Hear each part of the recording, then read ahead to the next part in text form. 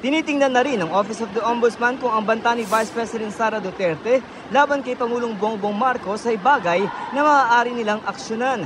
Ayon kay Ombudsman Samuel Marites, magagawa lamang daw ito ng kanyang tanggapan kung makikita na ang mga aksyon ng Vice President ay ginawa bilang bahagi ng kanyang trabaho. Pero sa ngayon, as far as we are concerned right now, we have not seen any acts of the Vice President that we should investigate. Well, we do not find anything that is in violation of one, the Anti-Graft and Corrupt Practices Act, of any of the offenses in the revised penal code that is in relation to the Anti-Graft and Corrupt Practices Act. Ang pahayag ni Marites kasunod ng sinabi ni Justice Undersecretary Jess Andres na may kapangyarihan din ang Ombudsman na disiplinahin at imbestigahan si VP Sara.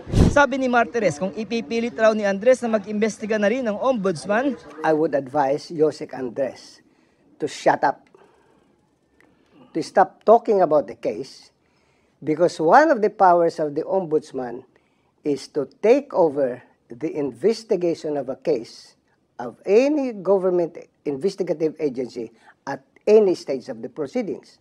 She's being investigated for ATA, anti-terror law, and grave threats. Yeah. Pag ganun pong nature ng investigation, can you take over?